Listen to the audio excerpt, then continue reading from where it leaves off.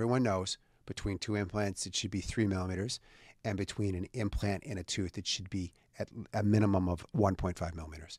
Now, what most people don't know is why. All right. And the why doesn't come down to a biological healing problem. It comes down to really a papillary fill problem. So if you read the original paper, what they did is they took two implants and they placed them. And this was back in the day. So these two implants were Brandemark looking implants. And so based on their implant design and their features, they usually lost about 1.5 to 2 millimeters of crestal bone. So that during the wound healing phase, they had a lot of cupping, okay? If you have two implants and they have cupping and they're far enough apart, the bone between the two implants doesn't change. The bone in between them doesn't change.